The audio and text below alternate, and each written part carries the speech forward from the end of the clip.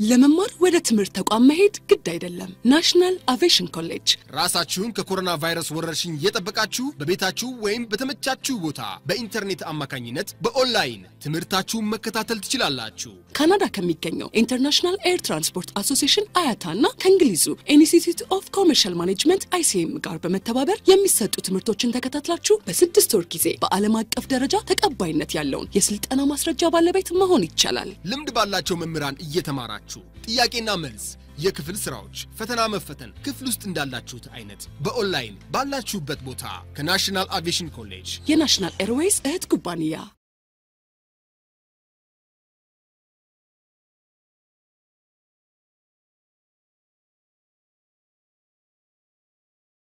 Types of bed.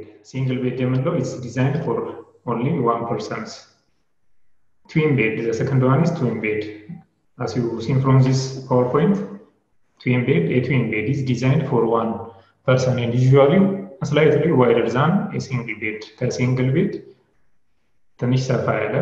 slightly designed for one person. Twin bed. This is not twin rooms. The other one is double bed. Is designed to accommodate two persons. Double bed. Queen bed. Also, this one is slightly larger than the double bed. Almost it's 2 meter across. مثلاً هذه الأرجاء صفات كذا رسيدة. Queen bed እንላቸዋለን. Slightly wider than the double bed ones. It's normally for 2 persons. It accommodates 2 persons in one bed. Also, king bed, it's the same as the queen bed. Even larger than the double bed. Double bed, double bed size, ትንሽ ተለቅ ያሉ ናቸው። እነዚህ የኩዊን ቤድ የአልጋ ስፋታቸው 2 ሜትር ወይም ደግሞ በፊት ደግሞ 14.7 አካባቢ በፊት ይሆናል ስፋታቸው። ለሁለት ሰው ይሆናሉ ለባልና ለሚስት የሚሆን 2 ሜትር አካባቢ ነው የአልጋው ስፋት ኪንግ ቤድ እንላቸዋለን። ሶፋ የምንለው ያው አልጋም ሶፋም የሚሆኑ የቤድ አይነቶች አሉ። ለስቱዲዮ ሩም ላይ የምንጠቀማቸው ቀን ወደ ሶፋነት ማታ ደግሞ we convert to bed.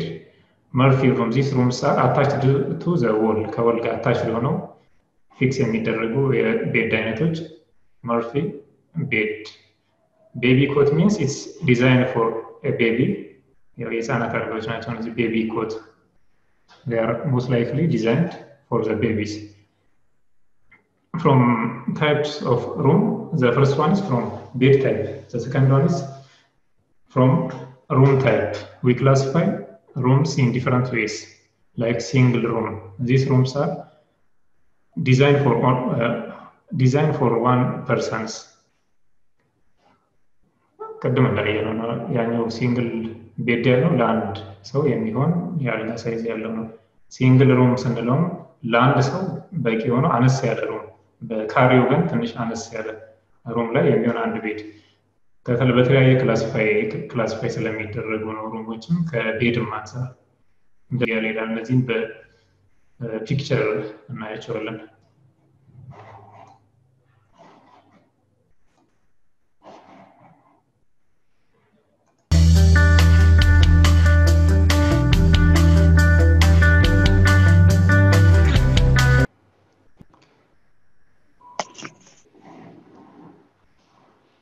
ስለዚህ እዚህ ላይ እንደምታዩት as you see from this PowerPoint or video, single room, this one is designed for only one person. Single bed ነው ያላቸው ዲዛይን የሚሆኑት ለአንድ ሰው ነው። ከ3 እስከ 6 ፊት ሳይዝ ይኖራቸዋል። የሩሙ ስፋት ከ3 እስከ 6 ፊት ይሆናል። A single room has one single bed for single occupancy. That is occupancy. This one is double room type. A double room has one bed. Type no double room የሚባል ማለት double room ሁለት አልጋ ያለው ከ4.5 ፊት ስፋት ያላቸው ሁለት አልጋ የሚይዝ ሁለት አልጋ ያላቸው የሩም ታይፖች ደብል ሩም እንላቸዋለን። ይህ የሩም ታይፕ ብዙ ጊዜ እኛ ሀገር ላይ ብዙም አይታዩም። ደብል ሩም this is not twin bedroom ደብል ሩም የምንለው አራት ሰዎችን ያይዛሉ ማለት ነው። ሁለት ትሪፕል ሩም አራት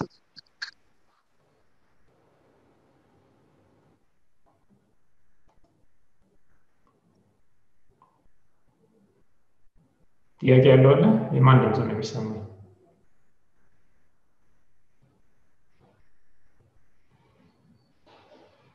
This one is triple room. A triple room has 3 separate beds and it can be occupied by 3 guests. አንዳንድ ገስቶችን 3 ገስት ይዛል፣ አንዳንድ ገስት 3 ገስት ይዛል። ትሪፕል ሩም እንላቸዋለን።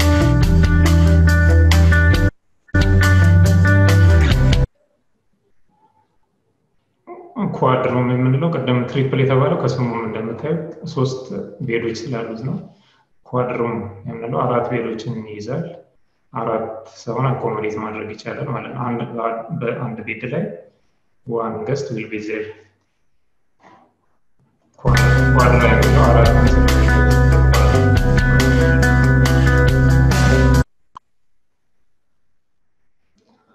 This one is twin room. A twin room has 2 single beds for double occupancy and it can accommodate 2 persons in single beds.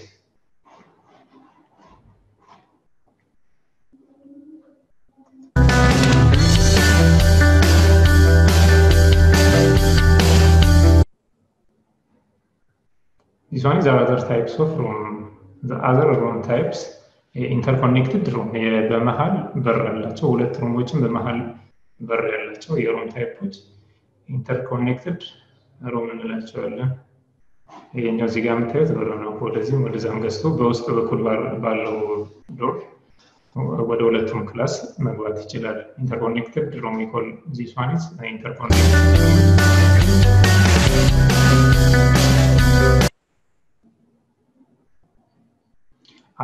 adjoint room የምንላቸው ሁለት ሩም ከጎንና ከጎን አንድ ግድግዳን ወይ ሼር የሚያደርጉ ሁለት ሩሞች adjoint room እንላቸዋለን። next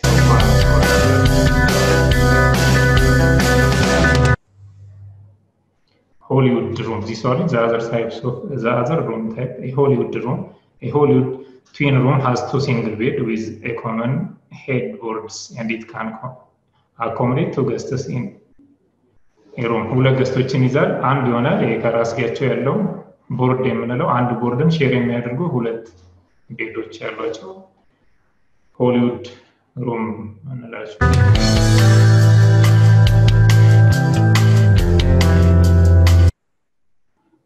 duplex room. This one is one type of room type. A duplex room has 2 rooms situated on different floor and which can connected by an internal stair. Upstairs there will be 1 rooms in upstairs. ኮኔክሽናቸው በዚህኛው በመታዩት ስቴር ይሆናል። የውስጥ ስቴር ያላቸው ኮኔክትድ ቢሆኑ በውስጥ በኩል ኮኔክት የሚሆኑ የሩም ታይፖች ዱፕሌክስ ሩም እንላቸዋለን።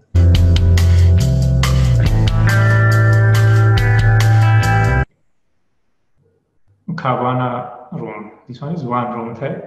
A cabana room is situated near to the swimming pool or beach.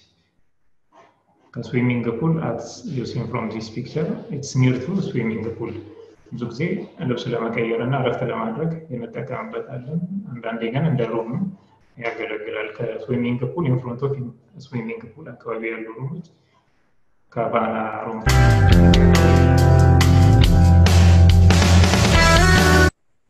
Studio room. A studio room has a bed and a sofa. ቤድ እና ሶፋ እንደምታዩት አላቸው። አንዳንዴ የሶፋው ቤዱ ወደ ሶፋነትም ኮንቨርት ይደረጋል። ቀን ላይ ኮንቨርት የሚደረግ ነገር ግን ማታ ላይ ወደ ሶፋነት የሚቀየር ሩም ታይፕ ያላቸው ስቱዲዮ ሩም እንላቸዋለን።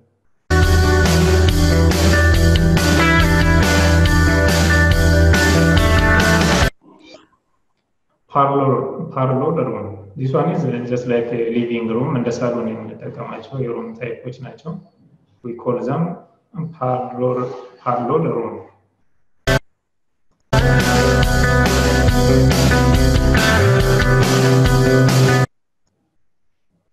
Lania room, they have veranda የምንለው ያው ጣሊያንኛ ነው መሰለኝ ወርዱ እዚህም ላይ veranda ነው የሚለው Lania room has a veranda and is often furnished and used living room እንደ veranda ያላቸው እንደ living room የምንጠቀማቸው የሮom ታይፖች Lania room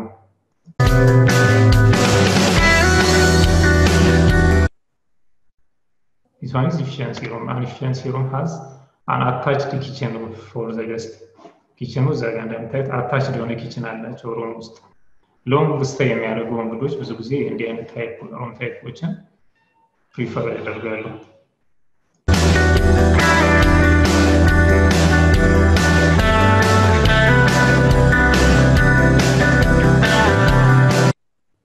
Hospitality room.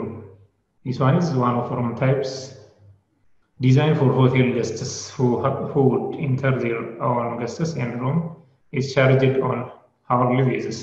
The አይነት room typeዎች የሆስፒታሊቲ room የምንላቸው ሰዎች በቆይታቸው ልክ የሚከፍሉበት የroom type ነው privately arranged የሚደረግ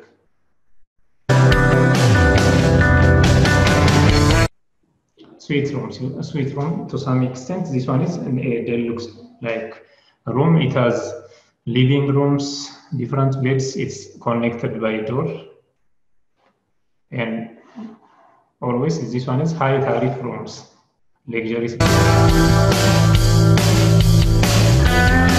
King room ያለው ስፋቱ እስከ 6 ፊት ድረስ ይደርሳል። ኪንግ ሩም እንላቸዋለን። ያለው ስፋቱ ሰፋ የሚል እና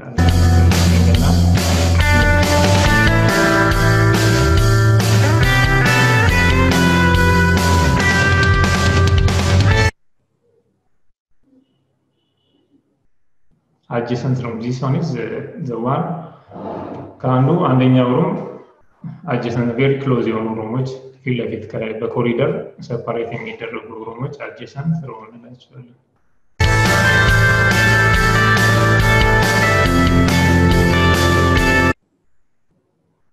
Penthouse, the other one is penthouse room type. A penthouse is generally located on the topmost floor of the hotel and has an attached open terrace. ብዙ ጊዜ ከላይ ነው የሚሆኑት attached የሆነ terrace ራሱ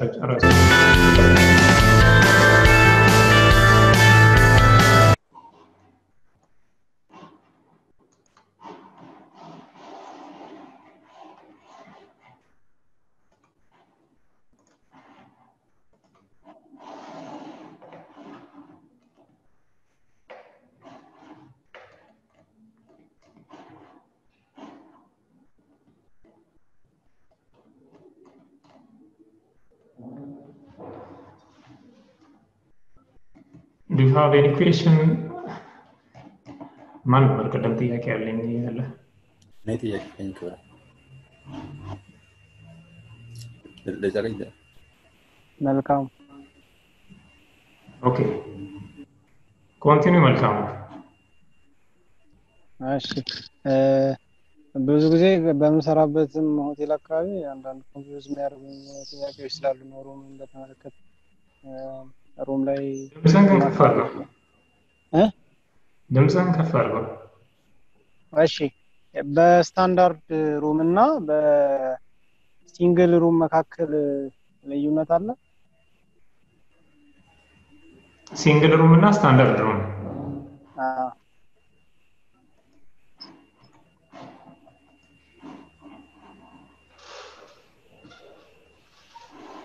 ስታንዳርድ ሩም እና ሲንግል ሩም እዚህ ጋር ቀደም ያየነው ከቤድ አንፃር ነው አንደኛው ከቤድ ከአልጋቸው ሲንግል ቤድ እና ሲንግል ቤድ ነው ያየነው ቀደም ሲንግል ቤድ ለአንድ ሰው ብቻ ዲዛይን የሚደረጉ የአልጋ የቤድ ታይፖች ናቸው ሲንግል ቤድ ስታንዳርድ ሩም ደግሞ ኖርማሊ የሩም ታይፑ ስታንዳርድ ሩም ከሌላው ሩም ትንሽ አነስ ያለ ነው። የሩም በካሬ ሩም ቼክ ሲደረግ ሌሎች ሩሞች ከደብል ሩም እና ከፍ ካሉ ሩሞች በሳይዙ ከፍ የሚል የሩም ታይፕ ነው። ሲንግል ቤድ ነው። አሁን ቅድም ያየነው የቤድ ታይፕ ነው። እዚህ ጋር እንደምታየው የቤድ ታይፕ ነው። ሲንግል ቤድ ከቤድ አንግል ስናያቸው ናቸው። ሩሞችን በተለያየ አንግል ነው ያለን። በሆቴሉ በሩማቸው ስለሚኖረው የአልጋ ታይፕ እናያቸዋለን። በሩሞቹም ደግሞ ባላቸው ሎኬሽን ሩሞቹ ያላቸው ሎኬሽን አጀሰንት ምናምን ቅድም እንዳየነው ኮንጃክሽን አጀሰንት እያል በሩሞቹ ባላቸው ሎኬሽን እናያለን። በአልጋ እናያቸዋለን፣ በቤድ ታይፕ እናያቸዋለን፣ በሎኬሽን እናያቸዋለን፣ ከካታጎሪም እናያቸዋለን። የትኛው ጋር ነው ያሉት በሎኬሽን እናያቸዋለን። አራተኛው ደግሞ አንደኛው ነው የቱ ጋር ነው ሎኬት የሆነው ከሚለው አንፃር ነው። አሁን እዚህ ጋር ያየነው ከሲንግል ሩም ከቤድ አንግል ነው። የቤድ ሲንግል ሩም ዲዛይን የሚሆነው ለአንድ ፐርሰን ብቻ ነው። አንድ ሰው እንዲዝ ነው ሲንግል ሩም ዲዛይን የሚደረገው። ደብል ሩም ጋር ስንሄድ ለሁለት ሰው ለባልና ለሚስት የሚሆኑት ደብል ሩም እንላቸዋለን። የአልጋ ሳይዙ ከፍ ስለሚል ይሄ የቤድ ታይፖችን ያየነው። ስታንዳርድ ሩም ላይ ግን sometimes ደብል ኦኩፓንሲ የቤድ ታይፑ ስታንዳርድ ሩም ላይ ያለው የቤድ ታይፕ የሁለት ሰውን የሚይዝ የቤድ ታይፕ ከሆነ ከፊላል ይሰማል። ስታንዳርድ ሩም ላይ ያለው የቤድ ታይፕ ሁለት ሰውን አኮሞዴት የማድረግ የሚችል ከሆነ በስታንዳርድ ሩም ላይ የቤድ ታይፕ ነው የሚወስነው። አሁን እያየን ያለነው ጊዜ አንደኛው ፖይንት ላይ ቤዶችን ነው እያየን ያለነው። ስለዚህ በዛ መለየት ይችላል። ሲንግል ሩም እና ስታንዳርድ ሲንግል ቤድ እና ስታንዳርድ ሩም ነው አይደል ያልከኝ? አዎ ልዩነቱ እንደዛ። ይሄ ከቤድ ዳይሬክሽን ነው አሁን እያየን ያለነው። በኋላ ወደ ሩሞቹ እንመጣለን። ዘሰርዶኒስ ደብል ሩም ነው አኮሞዴት የሚያደርገው ሁለት ሰውን አኮሞዴት እንዲያደርግ ዲዛይን የሚደረጉ ናቸው።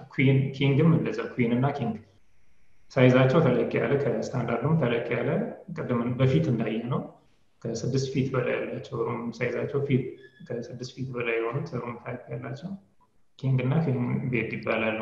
ኤክስትራ ቤድ ያው this one is delivered for the babies. ሶፋ ቤድ ቀደም እንዳየነው ቀን ሶፋ ይሆናሉ፣ ማታ ማታ ወደ ቤድነት ኮንቨርት የሚደረጉ የቤድ ታይፖች ናቸው። መርፊ ቤድስ this one is the other types of bed. This bed are attached to the wall. ከወል ጋር attached የሆኑ ቤድ ታይፖች መርፊ ቤድ we call them መርፊ ቤድ። the other one is baby cot. ቤቢ ኮትም ያው ኤክስትራ ቤዶች እነዚህ ሮል አውት ወይም ኤክስትራ ቤድ የምንላቸው ተጨማሪ ቤድ እንግዲህ ሲፈልግ የሚገቡ የሚዘረጉ ወይም ደግሞ የሚነጠፉ መሬት ላይ የቤድ ታይፖች ናቸው። ቤቢ ኮት ግን ለህፃናት የምናስገባው የቤድ አይነት ማነስ ያለ ከጎንና ከጎኑ እንዳይወድቁ ያው ከበር ያለው በየቤቱም ያለ የቤድ ታይፕ አይነት we call them baby coat. From types of room we will see this one from type of room. The first one is type of bed. This point of view is from type of room. The first one is single room. These rooms are primarily designed for one person. ለአንድ ፐርሰን ዲዛይን የሚደረጉ የሩም ታይፖች ሲንግል ሩም እንላቸዋለን። ደብል ሩም ለሁለት ሰው ዲዛይን የሚደረጉ ናቸው። ትዊን ሩሞችም እንደዛ ሁለት ቤድ ትዊን ቤድ ያላቸው። ስቱዲዮ የምንለው ቅድም እንዳየነው ነው። ሩም ዊዝ ቤድ that service sofa during the day ቀን ላይ ሶፋ ማታ ማታ ደግሞ ወደ እዛ ኮንቨርት the bed ሩም ውስጥ ያለው ሶፋ ማታ ማታ ላይ ኮንቨርት ይደረጋል ወደ ቤድነት ስቱዲዮ ሩም የምንለው ላይ። ሳምፕል ሩም most likely these sample rooms are we use this room type as a display. ለገስቶች እንደ ዲስፕሌይ የሚቀመጥ የሩም ታይፕ አይነት ሳምፕል ሩም ይባላል። Rooms for handicaps. These rooms are most likely designed or maintained for the guests. They have disabilities like leg or some disabilities. They cannot go upstairs or such problems. Most likely these rooms are formed at the downstairs of the hotel. The next one is suite room. Suite room is to some extent, this one is a deluxe. They have a larger living area and also attached beds inside these rooms. The next one is duplex room, as you seen from previous PowerPoint. They have inside upstairs between the two hotels, the down and the upstairs rooms. There is some stairs, inside stairs, both and the stair. These are room types. The first one is bed type. The second one is this one is room types. And then we classify rooms according to their categories, as you seen from the previous one. According to the category, demo standard, superior, deluxe, this prefers rooms only basic amenities. So basic amenity ያላቸው rooms ሳይዛቸውን ያሰሩ basic amenity ያላቸው standard room እንላቸዋለን። superior room ደግሞ ትንሽ ከስታንዳርድ room ከፍ ያሉ usually in addition amenities እና የተወሰኑ features ያሏቸው like tea and coffee maker, better view ያላቸው superior room እንላቸዋለን። ከስታንዳርድ room የተሻለ view ያላቸው duplex room እንደምንለው እነሱም ከሱፔሪየር room የተሻለ ፊውቸር ያላቸው like bathrobes እነዚህ ኢንቴሪየር branded toilet እነዚህ ያላቸውን የተሻለ ፊውቸርስ እየጨመርንላቸው ኔም የምናደርግባቸው በካቴጎሪ አንፃር ክላሲፋይ እናደርጋቸው እንደዚህ አይነት መልኩ ከፍላቸዋለን። ኤክስኪዩቲቭ room ከዴሉክስ room የተሻለ ፊውቸር አድስ እናደርግበት ኤክስኪዩቲቭ room እንላቸዋለን። እነዚህ ደግሞ አዲሽናሊ ሰፓሬት የሆነ ፍሎር ላይ ነው እነዚህ ኤክስኪዩቲቭ room ፎርም የሚደረጉት። ብዙ ጊዜ ሰፓሬት የሆነ ፍሎር ላይ አፕስተር ላይ ለራስዎን የቻለ አንድ ፍሎር ላይ ሴፓሬት የሆነ ፍሎር ላይ ሰፓሬት ቼኪን ዴስክ ያላቸው ሚቲንግ ሩም ስፔስ ያላቸው ሴፓሬት ላውንጅ ያላቸው እነዚህ ኤክስኪዩቲቭ room ብለን ፎርም እናደርጋቸዋለን። The next one is suite room. Suite rooms are almost likely they are named as presidential suites እና የተሻለ furnished የሆኑ የተሻለ exotic እና expensive የሆኑ ሩሞችን በተሻለ ፊውቸር ፎርም የሚደረጉ የሩም ታይፖች ናቸው። This one is maybe different from one hotel to another. ከተለያየ ከአንድ ሆቴል አንድ ሆቴል superior deluxe እያለ ኔም የሚያደርግበት ሚንስ ሊለያይ ይችላል። ፊውቸሮችን አድ እያደረገ ማለት ነው። ስታንዳርድ የሆነ ኮመን የሆነ ነገር ላይኖራቸው ይችላል በሆቴሎቹ ውስጥ። ምክንያቱም ኢትዮጵያ ውስጥ ያለ 5 ስታር ሆቴል እና አሜሪካ ያለ 5 ስታር ሆቴል ተመሳሳይ ፕሮቪዥን የለውም፣ ተመሳሳይ ፈርኒቸር፣ ተመሳሳይ አሜኒቲ፣ ተመሳሳይ ስታንዳርድ ስለሌላቸው በየሀገሩ ያሉ ስታሪንግ ሬቶች እንደሚለያዩት ሁሉ ሌላኛው ሩምን ከሎኬሽን አንፃር ስናያቸው ሩም ታይፕስ በሎኬሽን ቀደም እንዳየው ኮኔክትድ ሩም የምንላቸው ኔክስት ቱ አንደኛው ከአንደኛው ኔክስት የተያያዙ ሩሞች መሀል በበር በውስጥ በር ኮኔክት የሚሆኑ ኮኔክቲንግ ሩምስ እንላቸዋለን። adjoint room do not connect through a private door. በፕራይቬት ዶር ኮኔክት የማይሆኑ ነገር ግን ኔክስት አንደኛው ከአንደኛው ቀጥሎ ያለ ሩሞች adjoining room እንላቸዋለን። adjacent room in front of the other. One room is in front of the other rooms. ከአንደኛው በኮሪደር ብቻ ሲለያዩ adjacent room we call them as adjacent room. The next one is inside room. These room types are situated in the interior parts of the hotel. በሆቴሉ በውስጠኛው ቪው በኩል ያሉ ሩሞች ኢንሳይድ ሩም እንላቸዋለን። at the same as በሌላኛው በውጭኛው በኩል ያሉ ሩሞች ደግሞ ቪዋቸው ወደ ሌክ ወይም ደግሞ outside the hotel ቪው ያላቸው ሆቴሎች outside room we call them outside room. Corner rooms, these rooms are situated or located in the corner of the building. The next one is cabana room or villa. Directly, these rooms are separated from the main building or a room with direct access to the pool. The villa, normally እንደምናውቀው እንደ ቪላ ብቻቸውን ቢውልድ የሚደረጉ ሩሞች ከህንፃው ከሆቴሉ ቢውልዲንግ ሰፓሬት ሆነው ለብቻቸው እንደ ቪላ ቢውልድ የሚደረጉ ሩሞች ካባና we call them ካባና ሩም ሌሎችም አሉ near to the elevator away from the elevator እያልንም ከሎኬሽኖቹ አንፃር ሩሞችን በተለያየ መንገድ ኔም ማድረግ እንችላለን እዚህ ላይ ባሉ ፊውቸሮች ብቻ ሳይሆን በተጨማሪም በተለያዩ ፊውቸሮች ሩሞችን አሎኬት እናደርጋቸዋለን እነዚህ አራት አይነት ሩሞችን አሎኬት የምናደርግበት ሚንሶች ናቸው አሁን ያየናቸው ከቤድ አንፃር ከሩም ታይፕ አንፃር ከሎኬሽን አንፃር ሩሞችን allocate እናደርጋቸዋለን the next one is rates and packages room rates and room packages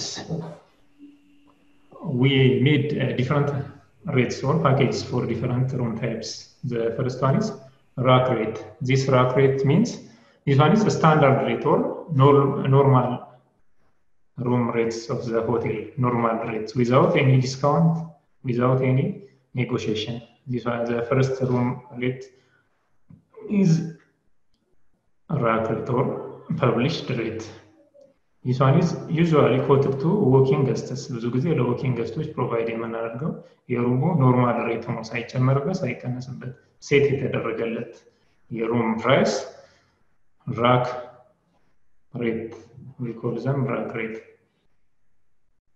ሌላኛው የሩሞች ሬት አይነት ኮርፖሬት ሬት የምንለው this one is ስፔሻል ሬት ናቸው እነዚህ ኮርፖሬት ሬት ከተለያዩ የቢዝነስ ክላይንቶች ጋር ኔጎሺየት በማድረግ የምንሰጣቸው ፍሪኩዌንት ለሆኑ ቢዝነስ ገስቶች ዴሊቨር የሚደረግ የሩም ሬት አይነት ኮርፖሬት ሬት እንላቸዋለን usually or often these room rates are published or given to business clients are ብዙ ጊዜ ለሚመጡ ሪፒትድ ለሆኑ ቢዝነስ ገስቶች ኔጎሺየትድ የሆነ ፕራይስ እንሰጣቸዋለን የፕራይስ ኮርፖሬት ሬት እንላቸዋለን ይሄ የምንሰጣቸው የሬት አይነት ኮርፖሬት ሬት እንላቸዋለን this rates are periodically ሜንቴን ሊደረግ ይችላል ሊስተካከል ይችላል በየወሩ የስድስት ወሩ የሚስተካከል የሩም ሬት ኮርፖሬት የምንሰጣቸው የሩም ሬት ኮርፖሬት ሬት we call them as a corporate rates the next one is commercial rates እነዚህ ለኮሜርሻል ክላይንቶች የምንሰጣቸው የሩም ሬት አይነት ነው discounted rates extended to business people to encourage them to use the hotel ዲስካውንት አድርገን የምንሰጣቸው የሬት አይነት ነው ለቢዝነስ ትራቨለሮች may not be attractive to corporate rates as a corporate rate and a corporate rate የተሻለ የሬት ዲስካውንት በጣም ዲስካውንት ላይ ትንሽ ጥሩ ዲስካውንት ያለው ነው ይሄ ኮሜርሻል ሬት ግን እንደ ኮርፖሬት ሬት ብዙ ዲስካውንት የሆነ ሬት አይደለም ኮሜርሻል ሬት የምንላቸው some hotels use the term corporate and commercial interchangeably ተቀራራቢ ስለሆኑ ያው ኮሜርሻል እና ኮርፖሬት ሬትን የአንዳንድ ቦታዎች ላይ እየቀያየሩ የሁለቱንም አይነት የሬት አይነቶች እየቀያየሩ የመጠቀም አይነት ሁኔታዎች አሉ ነገር ግን የኛው ኮሜርሻል ሬት እንደ ኮርፖሬት ሬት ብዙ ዲስካውንት የሌለው ነው ኮርፖሬት ሬት የተሻለ ዲስካውንትድ ሬት ነው ከኮሜርሻል ሬት አንፃር contract the next one is contracted rate this one is special rate negotiated between the hotel and some business institutes like airline travel agents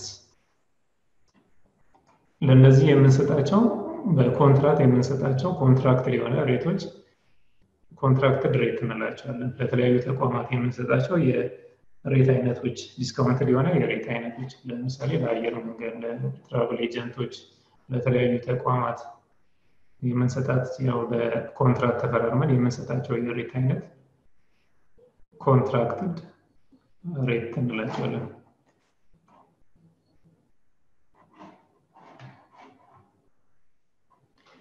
the other one is group rates these group rates are provided or offered for the group of persons በአንዴ group of person ብሎክ አደረጉ ለምሳሌ 100 ሰው ብሎክ ላይ ያደረጉ ሪዘርቬሽን ላይ ኔጎሺዬት ካደረጉ ለነሱ የምንሰጣቸው የሬት አይነት ግሩፕ ሬት ብለን አሳይን እናደርገዋለን እንሰይመዋለን። በግሩፕ ሆኖ ለሚመጡ ትራቨለሮች በግሩፕ ለሚመጡ ተሰብሳቢዎች ሊሆን ይችላል በግሩፕ ሪዘርቭ ሲያደርጉልን we will deliver them ግሩፕ ሬት ለግሩፕ የሚሆን ለራሱን የቻለ ግሩፕ ሬት እንሰጣቸዋለን። ይሄ ከዛ በላይ ለአመት ለሚቆዩ ገስቶችም መንዝሊ ሬት እና ይርሊ ሬት እንደ ሁኔታው ሜንግ ያደረገን የምንሰጣቸው የሬት አይነት መንዝሊ ሬት or ይርሊ ሬት እያለ አሳይን እናደርጋለን ወይ ኦፈር እናደርጋለን አሴሩም ሬት። the next one is package plan rates.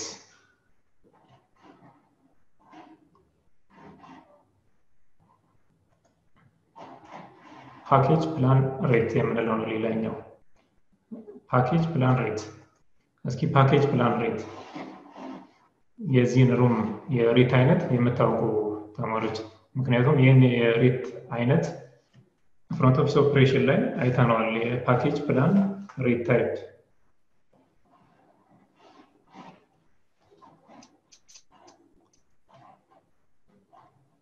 ምን ማለት ነው? ፓኬጅ ፕላን ሬት ታይፕ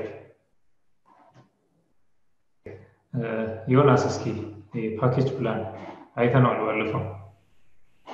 ፓኬጅ ፕላን ሬት የምንለው ልክ ጀስት ፓኬጅ አለው የድሪንክ ሊሆን ይችላል ሚልስ ፉድ ሊሆን ይችላል የነዚህን ፓኬጅ የያዘ ሬት ፓኬጅ ፕላን።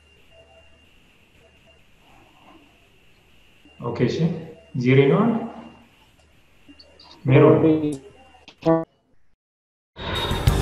በትምህርት ከፍ ብሎ መብረር ይቻላል።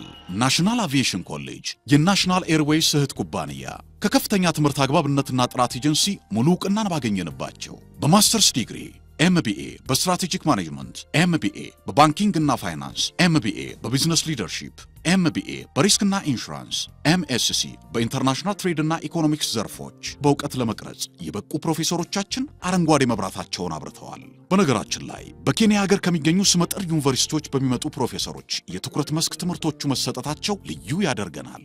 በምርጥ የትምህርት ስርዓት የተገነባው ናሽናል አቪዬሽን ኮሌጅ በመጀመሪያ ዲግሪ በአቪዬሽን ማኔጅመንት፣ በሆቴል ማኔጅመንት፣ በአካውንቲንግ እና ፋይናንስ፣ በማርኬቲንግ ማኔጅመንት አስተማማኝ ትምህርት ይገቢውና ራስዎንና ሀገሮን ይለውጡ። አድራሻ 22 አደባባይ ወደ ሾላ በሚወስደው መንገድ ላይ ናሽናል አቪዬሽን ኮሌጅ የናሽናል ኤርዌይስ እህት ኩባንያ ህልሞን እውን ያደርጋል። እሺ እድሉ ሰስተኛ መሰግናለሁ። አሁን ፓኬጅ ፕላን ስንል ለምሳሌ ሩም ያዙ ተሰብሳቢዎች ቢኖሩ ከሩሙ ጋር አብሮ የሚሰበሰቡበት አዳራሽ ዋጋ ይገባል። ቲ ብሬክ ካላቸው ቲ ብሬክ ይገባል። እንደገና ደግሞ ምሳ ካላቸው ምሳ ይገባል። የሚጠቀሙበትም ነገሮች በሙላ እዛ ውስጥ የሚካተቱት ነገሮች በሙላ በዚህ አይነት መልኩ ሂሳብ ይሰራለታል ማለት ነው ለሩሙ። አመሰግናለሁ። ኦኬ እሺ ሌላስ እስኪ አራት አይነት ፓኬጅ ፕላኖች አሉ። ፍሮንት ኦፊስ ኦፕሬሽን ላይ ተምራችሁታል። ያው ፍሮንት ኦፊስ ኦፕሬሽንን ስለወሰዳችሁ እዛ ላይ በዲቴል ተምራችሁታል። ሌላ እስኪ ፓኬጅ ፕላን አራት አይነት አሉ። አቶ እሺ እኔ ነው ግብራ እሺ ቀጥሉሽ። እሺ አመሰግናለሁ። ያው እንዳልከው ቀደም ልጆቹም ተቃቅሰውታል። ነገር ግን አሁን እንዳልከው የአራቱ ፓኬጅ ፕላኖቹ ለምሳሌ እነዚህ አሜሪካን ኤውሮፒያን የሚሉት ናቸው አሉ። ለምሳሌ ፉል ቦርድ፣ ሃፍ ቦርድ እነዚህ የሚሉትን ምናልባት ሊያጠቃልል ይችላል ብዬ አስባለሁ። ምክንያቱም ፉል ቦርዱ ያው ሩም አለ እዛ ኋላ ደግሞ ያው ምግቦች አሉ። ፉል ሲሆን ያው ቁርስ፣ ምሳ፣ እራት እነዚህ ፉል ቦርድ ይባላሉ ማለት ነው። ኢንክሉዲንግ ሩም ማለት ነው። ሌላውም እንደዚህ አሁን እነዚህ በሙሉ በአንድ ፓኬጅ አሉ ማለት ነው። ሩም አለ፣ ብሬክፋስት አለ፣ ላንች አለ፣ ዲነር አለ። እነዚህ አንድ አይነት ፉል ቦርድ የምንላቸው ማለት ነው። ሌላው ሃፍ ቦርድ የምንለው ደግሞ እንደዚሁ አሜሪካን ፕላን ነው ማለት ነው። ሩም አለ እንግሊዝ ጋር ምርጫ ነው ሩም ማነው ብሬክፋስት አለ ግን ምሳ ወይም እራት ከአንዱ ይመርጣሉ ይሄንን ሃፍ ቦርድ እንለዋለን ማለት ነውና ከነዚህ ጋር የተያዘ ይሆናል ብዬ አስባለሁ አመሰግናለሁ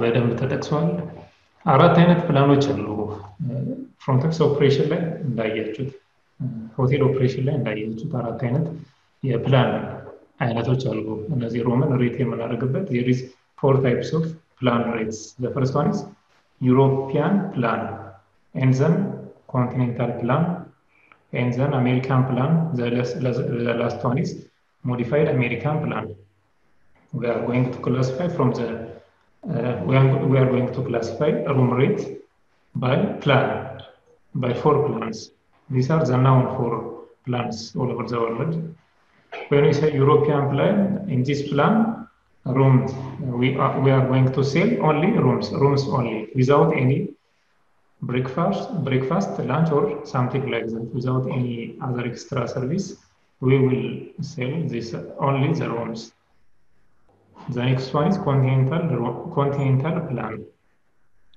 in this plan accommodation and continental breakfast will be there in the tariffs of the guests bill ሩሞችንና ብሬክፋስቶችን ኢንክሉድ የሚያደርጉ የሩም አይነቶች ኮንቲኔንታል ፕላን እንላቸዋለን ብዙ ጊዜ በሩም ኤንድ ብሬክፋስት ፕላን በኢትዮጵያ ብዙ ጊዜ ብዙ ሆቴሎች ይሄንን የፕላን ታይፕ ነው ፎሎ የሚያደርጉት ኮንቲኔንታል ፕላን or room rate continental plan የምንለው ሩም እና ከብሬክፋስት ጋር ያላቸው when it comes to American plan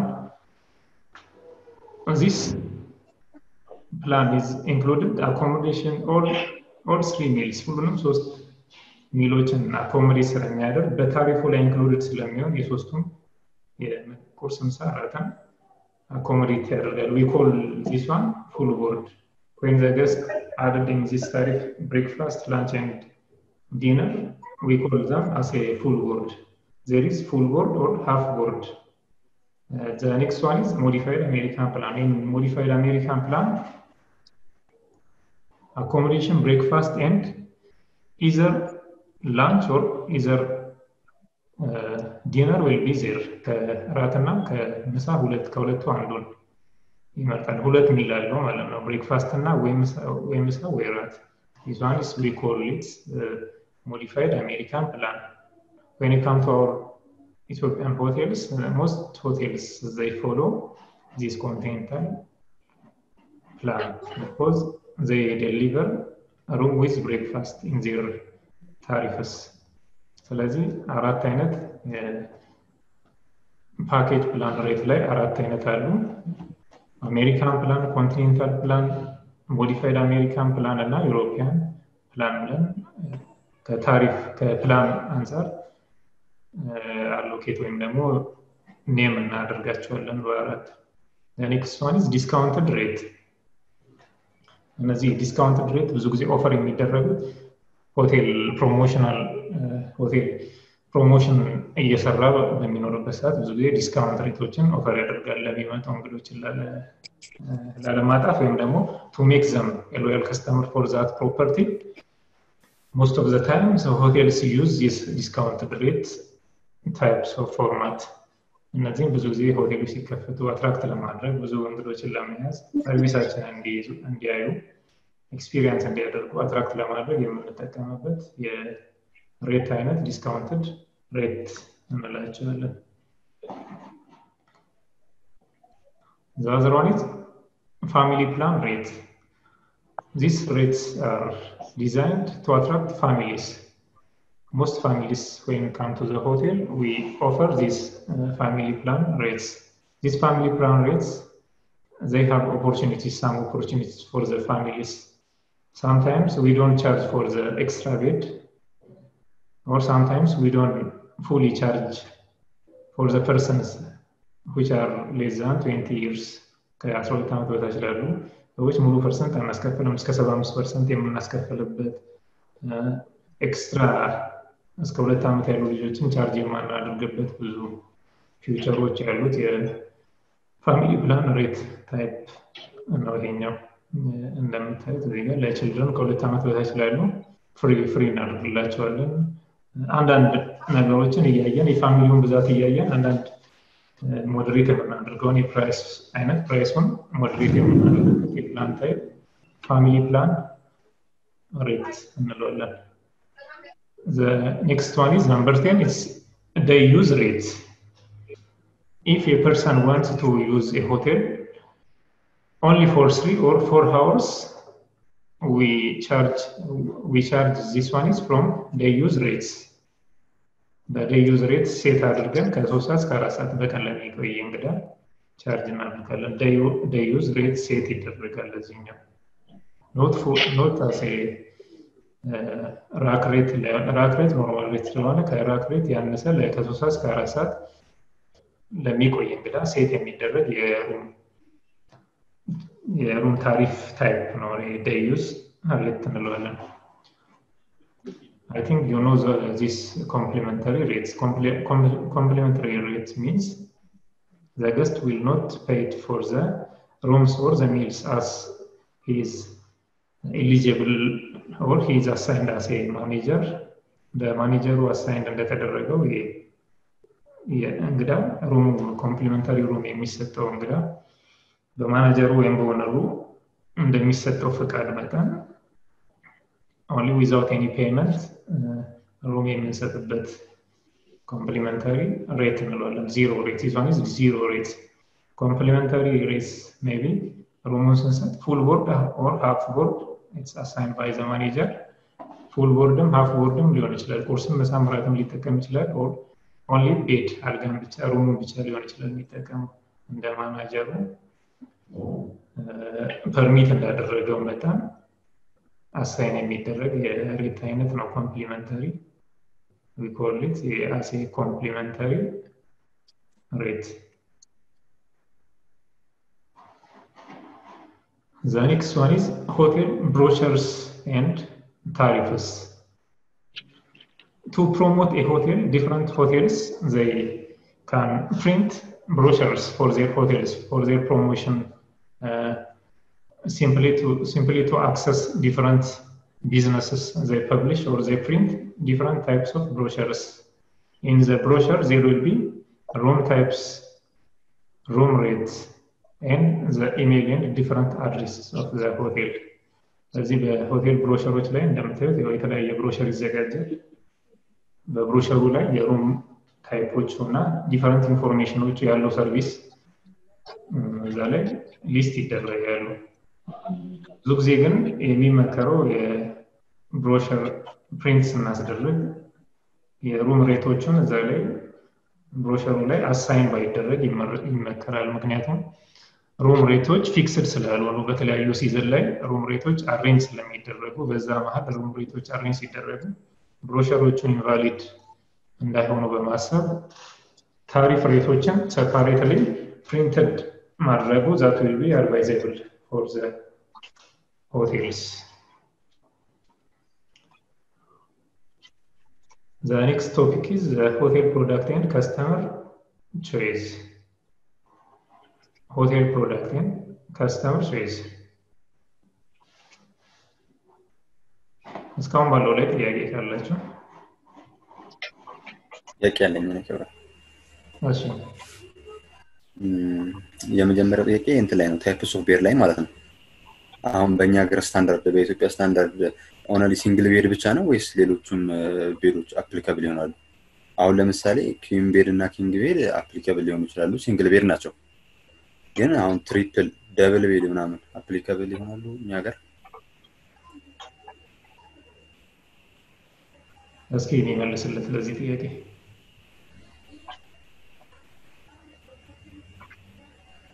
ጥያቄው ገብቷችኋል? አዎ እስኪ ማለት ይችላል። አሁን ጠይቀው ወንድማችን ያው ዞሮ አንድ ሆቴል ትርፋማ ማድረግ እስከሆነ ድረስ እነዚህ ትርፋማ ለማድረግ ደግሞ አንዳንድ ቅድም ያልነው የግሩፕ እንግዶች ወይም ደግሞ ግሩፕ ሪዘርቬሽን በሚኖርበት ሰዓት አልፎ አልፎ የምንጠቀምበት አካሄድ አለ እንደተባለው ሊስት እናደርግና በተለይ አንድ የሚተዋወቁ የግሩፕ እንግዶች እስከሆን ድረስ የአንድ ድርጅት ሊሆን ይችላሉ የአንድ ካምፓኒ ሰዎች እስከሆን ድረስ በዝርዝራቸው መሰረት ሶስት ያደረግን አንድ ቦታ ላይ ሶስት እንግዶች ማድረግ ይቻላል እና እንዲያውም ብዙ ጊዜ የምንጠቀምበት ዘዴ ዝርዝራቸውን ከመስሪያ ቤት ነው የሚመጣልን ምክንያቱም እነሱ በደንብ ስለሚተዋወቁ ከሌ ተብለው ራሳቸው ተመዳድበው ይመጡና በዛው መሰረት ማድረግ ይቻላል ለሚል ነው ሐሳብ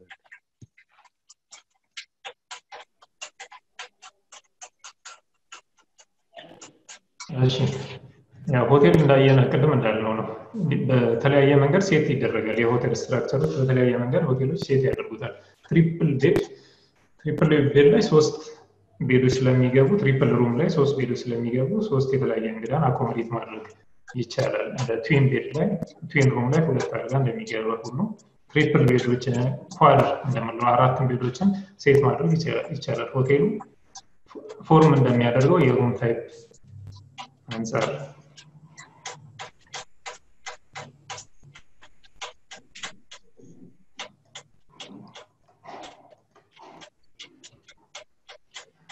The next one is hotel product and customer choice. There is when you come to the hotel product, there is different types of hotel products. The one is accommodation product. The next one is food and beverage product. This one is product. Also, the third one is facility. Facility is one of the hotel products and also services. These are 4 main types of hotel products. Maybe there will be another additional products the hotel will be delivered for the guests. This one is the main for the hotel products. When you come to accommodation product, as you know, accommodation or rooms of a hotel will be covered from 60% up to 70% of the hotel income. ከ60 እስከ 70% የሆቴል ኢንካም ጀነሬት የሚደረገው ከሩሞች እንደሆነ ግልጽ ነው። የቀረው 30% ከተለያዩ ሚንሶች ሆቴሉ ጀነሬት ያደርጋል ወይም ደግሞ ኢንካሙን ኮሌክት ያደርጋል። ከ65 እስከ 70% ያለው የሆቴል ኢንካም will be generated from the room sales. So we have to be focus on the front office departments. ለዚህ ነው front office department ላይ ብዙ ፎከስ የሚደረገው። ከ70% የሆቴል ገቢ ዲፔንድ የሚሆነው በሩም ሴሊንግ ላይ ስለሆነ the accommodation products consists the accommodation product or the room product consists not only the beds, room view, minibar, room service, internet access. These are consisted of the accommodation product ላይ consist የሚሆኑ የሰርቪሶች ናቸው። ሩሙስ ሴልስ እናደርግ አንድ ላይ ሴል የምናደርጋቸው ሰርቪሶች ናቸው። when you come to from the customer choice, customer እንግዶች በተለያየ ሚንስ ሆቴልን ይመርጣሉ። ኢሞሽናሊ or psychologically በሳይኮሎጂካል ሪዝን ሆቴሎችን ሴሌክት ሊያደርጉ ይችላሉ ብዙ ጊዜ ገስቶች። Some of the reasons for choosing specific products are included.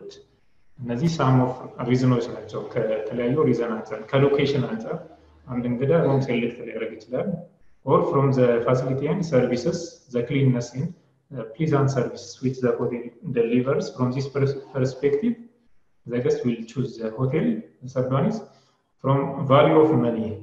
If I take a coffee from some hotels, that coffee will worth the price of for that product. The reason so እንግዶች ያን ሆቴል ሊመርጡ ይችላሉ። The fourth one is need. አንዳንዴ need ሆቴል ፈልጌ ሆቴሉ ሊይዝ ይችላል። ምንም ሆቴል ከሌለ without any preference ምንም ፕሪፈር ሳላደርግ አንድ ሆቴልን ካለው ችግር አንፃር ሊይዘው ይችላል። ሆቴል ሊገባ ይችላል። ከሴኩሪቲ አንፃር if I feel secure when I come to the hotel, I will prefer or I will have a hotel room. From comfort, if I went to have a better comfort, I will choose or I will reserve a hotel. Normally from desire perspective, the guest will have a room or they will book a room from pride to pride by having some beds. Like if I feel pride, I will going to have that rooms from the pleasure ደስታ ይፈጥርልኛል ብሎ ካሰቡ ሆቴልን ቹዝ አድርገው ይይዛሉ። ከፍራቻ አንፃርም ብዙ ሌላ ቦታ የሚፈሩ ከሆነ ሆቴል ላይም ሩምን ኦኩፓይ ያደርጋሉ። እንደ ፋሽንም ብዙ ጊዜ ሰዎች ሆቴልን መርጠው ይይዛሉ። ከሀቢትም ብዙ ጊዜ ከሀቢቶችም ተደጋጋሚ ነገር ከማድረግ አንፃርም ሆቴልን ሴሌክት ያደርጋሉ። ስለዚህ በእነዚህ ሪዝኖች ሆቴሎችን ብዙ ጊዜ እንግዶች ሴሌክት ያደርጋሉ። The first one is location. From the location perspective, most guests will occupy a hotels. If they have a meetings in somewhere, they are going to book hotels around from that meetings hall, nearer to from that meetings hall. ከዛ meeting hall አካባቢ ያለ ሆቴል ከሎኬሽን አንፃር ከሚቲንግ ከስብሰባ ካላቸው ሚቲንግ አቅራቢያው ያለውን ሆቴል ከሩሙ ሚቲንግ ሎኬሽን አንፃር አቅራቢያ ያለውን ሩም ኦኩፓይ ያደርጋሉ። Next one is from the leisure perspective. Most likely, most of the time, travelers they occupy or they reserve a room near to the attraction areas like lakes, like different historical places. They are going to book a room near to attraction areas. ስለዚህ ከተለያየ ምክንያት አንፃር በሎኬሽንን ሰው እንግዶች ሩምን ሪዘርቭ ያደርጋሉ።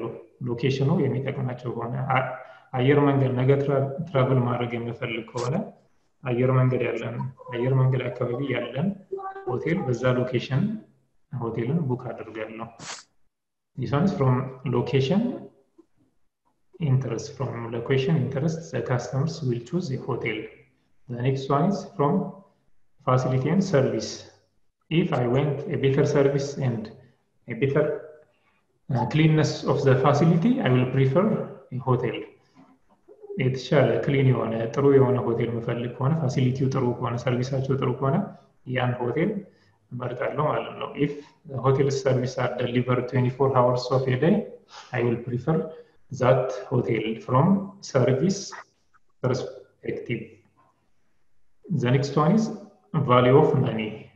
ላወጣነው ነገር ተመጣጣኝ ሰርቪስ ካገኘን ወይም ደግሞ ሩም ሪዘርቭ አድርገን ያ ሩም በጣም ቆንጆ ከሆነ ሴንስ ካደረገን ወርዚ ነው ይገባዋል ያ ሩም ለዛ ብለን ያ ፕራይስ ለዛ ሩም ይገባዋል ብለን ካመንን ሩምን ብዙ ጊዜ መርጠን ያን ሩም ሁሉ ጊዜ መርጠን እንይዘዋለን። from value of money ለከፈልነው money የከፈልነው ያህል ሰርቪስ ካገኘን from the value of money we will prefer the rooms.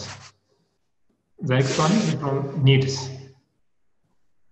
A customer may buy a hotel or room even if it is not what he really want or simply because they need our product.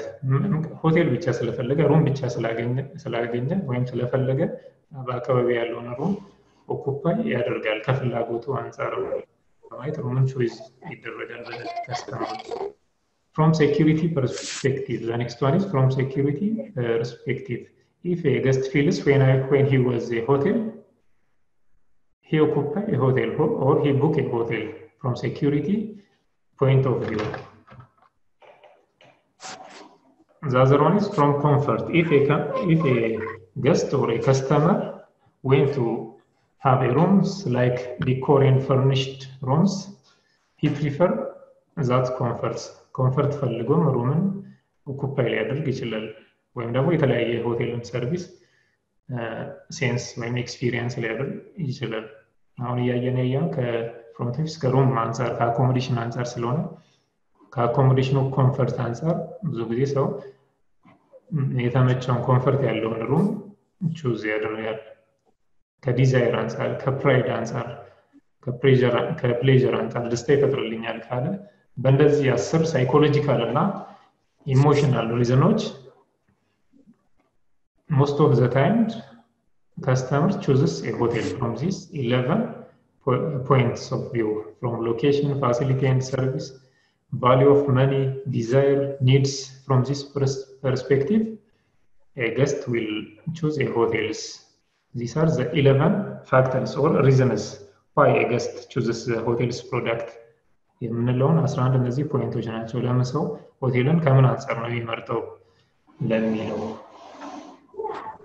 አንደኛው ከሎኬሽን ነው። ሎኬሽኑን አቅራቢያ የሆነ ስብሰባ ካለው እዛ አካባቢ ሆቴልን ቡክ ያደርጋል።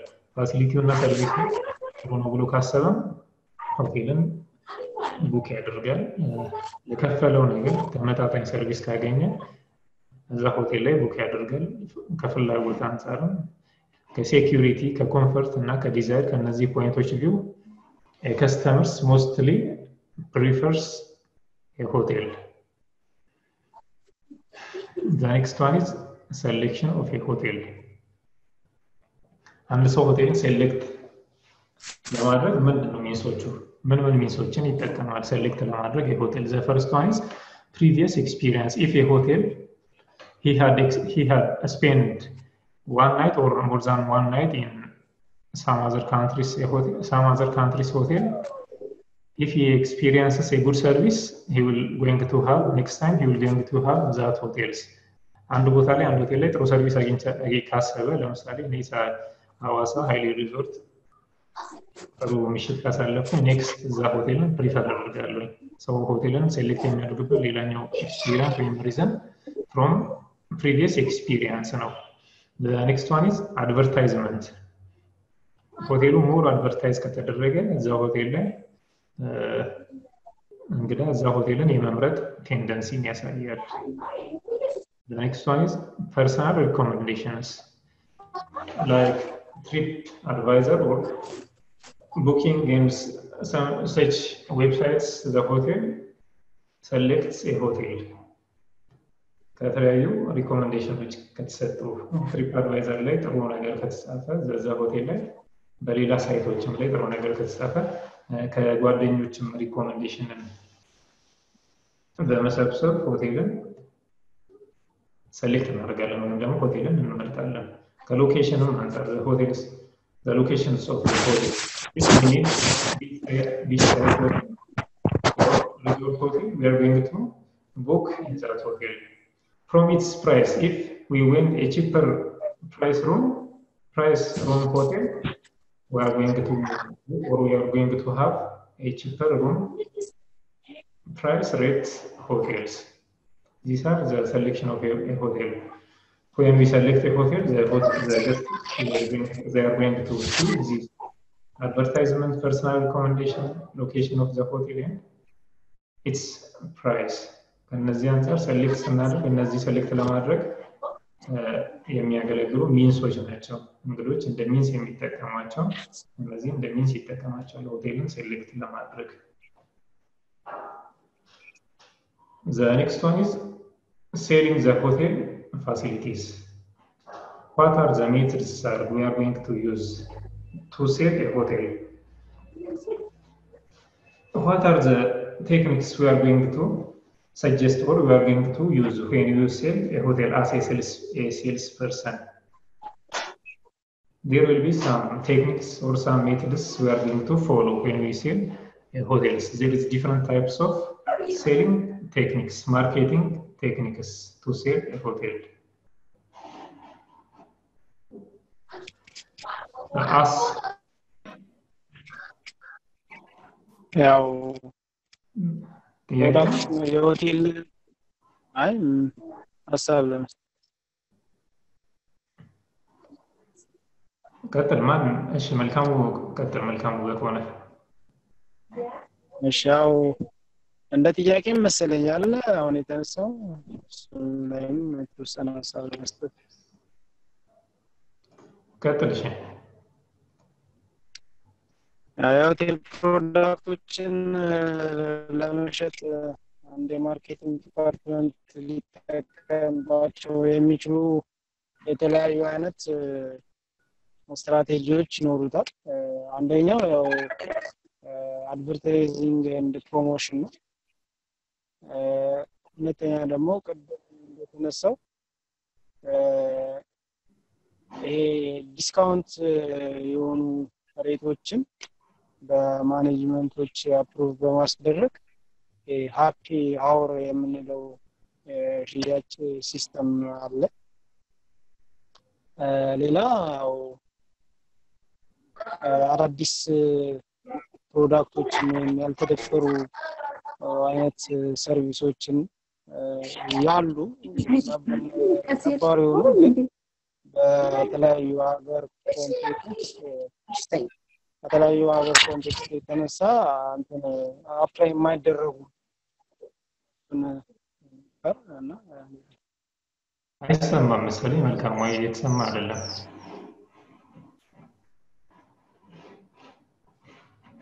ምናልባት ኮኔክሽን የተሰማ አይደለም ስለሚቆራረጥ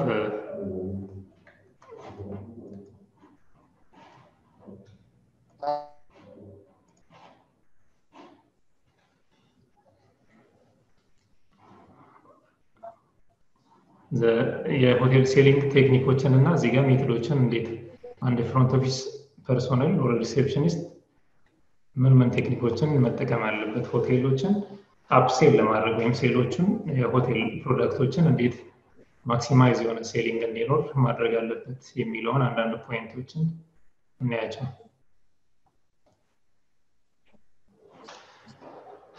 There is basic techniques to sell a hotel. The one is ABC techniques. We are going to approach or we are going to use these ABC techniques. The first one is automatic and then better than created. Automatic sales means the receptionist asks as an order taker. With the automatic room sale line, the reception personnel already እዚህ ጋር በአውቶማቲክ ሴሊንግ ላይ የምንጠቀመው ተደጋጋሚ የሆነ ፍሪኩዌንት የሆነ ገስትን ስናስተናግድ ኦልሬዲ የሆቴሎችን ፕሮዳክት ስለሚያውቅ ኦርደር ቴከር ሆነን ነው የምንቀርበው። እዚህ ጋር ምንም ፕሮሞት የምናደርገው ሰርቪስ አይኖርም ማለት ነው። እንደ ኦርደር ቴከር እሱ የሚፈልገውን ፕሮዳክቶችን ሪሲቭ አድርገን ቼኪን የምናደርግበት ሚንስ ነው። The next one is better sales or upselling. ሆቴሎችን ብዙ ጊዜ upselling ቴክኒክን ተጠቅመን ሴል እናደርጋለን። ኤክስፔንሲቭ የሆኑ ፕሮዳክቶችን ከስተመሩ መግዛት እንዲገዛ upselling ቴክኒክን እንጠቀማለን። እዚህ ላይ upselling ቴክኒክ ስንጠቀም ብዙ ጊዜ ኢንፎርስ እናደርገው መንገዳውን አንድ ሴሊንጎች ስታንዳርድ ሩም ሪዘርቭ ለማድረግ የመጣ እንግዳ አፕሴሊንግ ቴክኒክን ለመጠቀም ዴሉክስ ሩምን እንዲዝ ሰጀስት በመናደርግበት ሰዓት ፕሬዠር መጠቀም የለብንም። ሴሊንግ ቴክኒኮችን ተጠቅመን ነው ሶል ማድረግ ያለብን። እዚህ አፕሴሊንግ ቴክኒክ ላይ ሶስት ሚንሶች አሉ። ፈርስት ዋን ኢዝ ሬት ካታጎሪ ኦልተርናቲቭስ and then the second one is top down and the third one is bottom to up.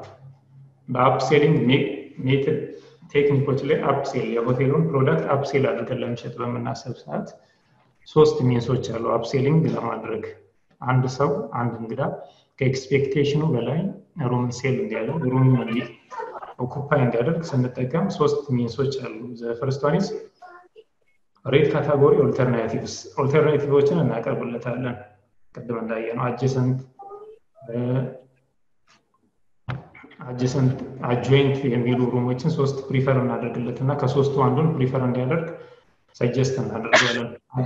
አጀሰንት ሩም እንደዚህ አይነት ፊቸሮች አሉት፣ አጆይንት ሩም እንደዚህ አይነት ፊቸሮች አሉት ብለን በተመጣጣኝ ሬት ያሉትን በተመጣጣኝ ፕራይስ ሬት ላይ ያሉትን ሩሞችን ኦፈር እናደርግለታለን። በዛ መሃል ውስጥ ሆኖ select and ያደርግ። The next one is from top to bottom, from expensive room or from deluxe room up to the standard one. ከውድ ከሆኑ ኤክስፔንሲቭ ከሆኑ ሩሞች ወደ ዝቅተኛ ፕራይስ ወዳላቸው ሩሞች ኦርደር ሴኩዌንሻሊ ዝቅ እያልን እንመጣለን። ኤክስፔንሲቭ የሆኑ ሩሞች ዴሉክስ ሩም ከሆነ ዴሉክስ ሩሙን ያሉትን ፊቸሮችን እናብራራበታለን። ማይስማማው ከሆነ ወደ ስዊት ሩም እንደዚህ እያል ካለው ስታንዳርድ ዝቅ እያል ከቶፕ ቱ ዳውን የምንሄድበት ሴሊንግ ኤክስፔንሲቭ ሴሊንግ approach means from top to down ከቶፕ ወደ ዳውን የምንሄድበት means ነው ይሄ ሁለተኛው ሶስተኛው ከቦተም ቱ አፕ ከሊስት ብዙ ጊዜ ይሄን ሴሊንግ ቴክኒክ የምንጠቀመው እንግዳው በሪዘርቬሽን ካለው ሆቴሉ ላይ ሪዘርቭ አድርጎ ከሆነ ኦሬዲ ስታንዳርድ ሩም ሪዘርቭ አድርጎ ከሆነ ነገር ግን አክቹአሊ ሬጂስተር ላይ በሚመጣ ሰዓት ከቦተም ቱ አፕ ሴልስ ሰጀስቲቭ ሴሊንግ ቴክኒካችንን እንጠቀማለን ማለት ነው ከቦተም ቱ ከስታንዳርድ ሩም ኦሬዲ ያዘው ስታንዳርድ ሩም ስለሆነ ስታንዳርድ ሩምን እንዳይዝ አፕ ሴል አድርገን ለመሸጥ ካሰብን ስታንዳርድ ሩም ትተን ከፍ ያለ ዴሉክስ ሩም እንዲዝ ከፈለገን ወይም እንደዛ አይነት አፕ ሴሊንግ ቴክኒክ የምንጠቀም ከሆነ ስታንዳርድ ሩም ኦሬዲ ሪዘርቭ ስላደረገ ዴሉክስ ሩም ፊቸሮችን እናግረዋለን ማለት ነው ዴሉክስ ሩሞች እንደዚህ አይነት ፊቸሮች አላቸው ጃኩዚ ያለው ሩም ሳይዙ ግሬተር ዛን ዘ ስታንዳርድ ሩም ነው የሚሉ አፕ ሴሊንግ ቴክኒኮችን እንጠቀማለን ማለት ነው ይሄ በሁለተኛው በአውቶማቲክ ሴሊንግ ላይ በሴሊንግ ሜቶዶችን በሶስት መንገድ አይተናቸዋል አንደኛው አውቶማቲክ ሁለተኛው ብላተርድ እና ሶስተኛው ክሬትድ የምንለው ነው በአውቶማቲክ እንዳየነው ነው ሪሴፕሽን ኦሬዲ እንግዳው የሆቴሉን ፕሮዳክት ስለሚያውቅ ምንም አይነት ፕሮሞት የምናደርገው ነገር የለም እንደ ኦርደር ቴከር ሰው የእንግዳውን የሚይዘውን ሩም የምንቀበልበት ሚንስ ነው ሁለተኛው ብላተርድ የሚባለው ኤክስፔንሲቭ የሆኑ ፕሮዳክቶችን እንግዳው ሴል እንዲያደርግ እንዲገዛ ባይ እንዲያደርግ የምንጠቀምበት ሚንስ ነው አፕ ሴሊንግ ሜተድ በአፕ ሴሊንግ ሜተድ ላይ ሶስት ቴክኒኮች አሉ አፕ ሴሊንግን ስንጠቀም ሬት ካታጎሪ ኦልተርናቲቭ ቶፕ ቱ ዳውን እና ቦተም ቱ አፕ ብለን አፕ ሴሊንጎችን በዚህ በሶስት ካታጎሪዎች አሎኬት እናደርጋቸዋለን ወይም በሶስት እንከፍላቸዋለን አፕ ሴሊንግ ላይ the next one is created sale or suggestive sale የምንለው ነው ሶስተኛው suggestive selling techniques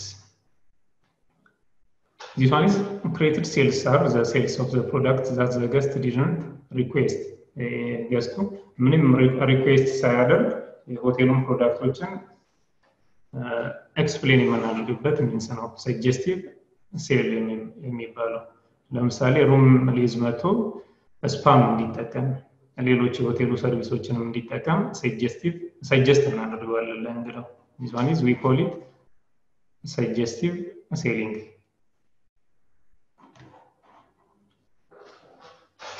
as a salesmanship what are expected from the salesman ምን ችሎታዎች ሊኖሩት ይገባል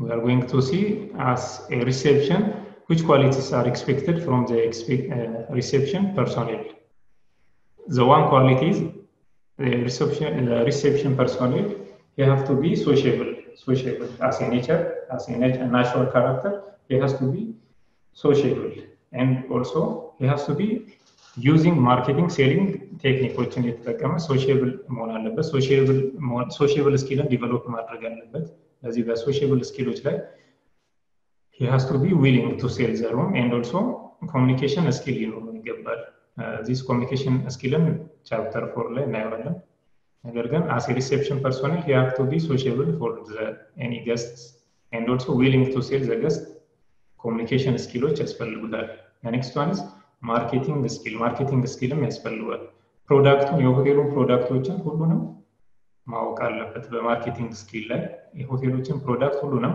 ዲቴል ማወቅ አለበት ዲስክራይብ ሲያደርግ እንዳያስቸግረው ሴሊንግ ቴክኒኮችንም ማወቅ አለበት ከላይ ተጠቅሱታል ሴሊንግ ቴክኒኮችን as a sales person ማወቅ ይኖርበታል the next one is the first one is willing to sell and the salesperson the reception willing to sell ፈቃደኛ መሆን አለበት fully attention ፊት ለፊቱ ላለው ሴል ለሚያደርገው እንግዳ full attention ሰጥቶት ፕሮዳክቶችን ሪሊዝ ማድረግ ያለበት ፕሮዳክቶቹን ዴሊቨር ማድረግ ያለበት ለእንግዳው the next one is communication skill the communication skill ላይ the reception staff or the person who are going to sell the room he has to be able to listen and take notes communication skill ላይ እንግዳው የሚያቀርበውን ጥያቄ መስማት አለበት ኖቶችንም መያዝ አለበት ትክክለኛ የሆኑ ጥያቄዎችንም ማርማል ላይ የእንግዳውን ኢንተረስት ለማወቅ የትክክለኛ የሆኑ ጥያቄዎችን መጠየቅ አለበት መሃል ላይ ጥያቄዎችን ሬዝ በሚደረጉበት ሰዓት ትክክለኛ የሆኑ ጥያቄዎችን እንግዳውን መጠየቅ አለበት በኮሙኒኬሽን ስኪል ላይ አንዳንዴ ከገስቱ ፖይንት ኦፍ ቪው አንፃርም ነገሮችን ማየት አለበት በኮሙኒኬሽን ስኪል ላይ looking things from the guest's point of view and describe it in the way that the guests will understand just understand ያረጋይ ነው የሚለው ለመረዳት በእንግዳው point of view አድርጎ ራሱን ማየት አለበት this one is the selling techniques which we are going to follow when we sell a hotel as you know from the communication skill the reception personnel he have to know the product knowledge the product knowledge ሊኖረው ይገባል እያንዳንዱ ነገር በሩሞቹ ያሉ የሩሞቹን ቪውዎቹን ሰንሰው አኮሞዴት ያደርጋሉ የሚሉ ሰርቪሶቹን የሁሉንም የሆቴሎችን ፕሮዳክት ማወቅ አለበት from product perspective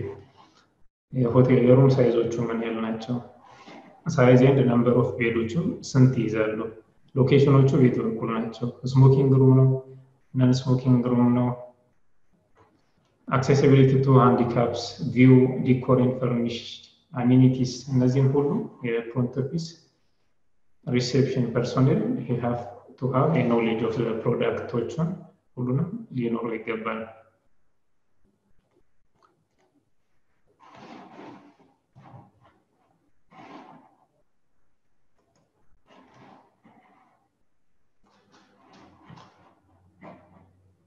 ጥያቄ ካላችሁ መጠየቅ ይችላል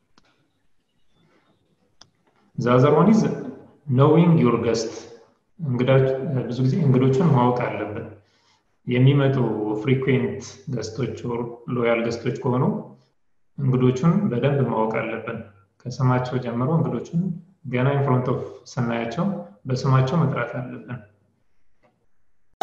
ልዩነት መፍጠር ዓላማችን ነው ዓለም አቀፍ ተወዳዳሪ መሆን አለባችሁ የናሽናል ኤርዌይስ እህት ኩባንያ ናሽናል አቪዬሽን ኮሌጅ ጥራትና ደረጃውን የጠበቀ ስልጠና በመስጠት ብቁ ዜጋ ያፈራን ነው በፍላይት ኦፕሬሽን በበረራ መስተንግዶ በቲኬቲንግና ሪዘርቬሽን በሆቴልና ቱሪዝም ሙያዎች አሰልጥነን ተወዳዳሪ እናደርጉታለን ኮሌጃችን ካናዳ ከሚገኘው ኢንተርናሽናል ኤር ትራንስፖርት አሶሲዬሽን አያታና ከእንግሊዙ ICM ጋር በመተባበር ዓለም አቀፍ ዕውቅና ያለው ስልጠና እየሰጠ ይገኛል በፍላይት ኦፕሬሽን በበረራ መስተንግዶ የምንሰጣቸው ስልጠና ከኢትዮጵያ ሲቪል አቪዬሽን ባለስልጣን ሙሉ ዕውቅና አለው አድራሻ ከጎላጉል ታወር 22 አደባባይ ወደ ሾላ በሚወስደው መንገድ ላይ የናሽናል ኤርዌይስ እህት ኩባንያ ናሽናል አቪዬሽን ኮሌጅ ህልሞን እውን ያደርጋል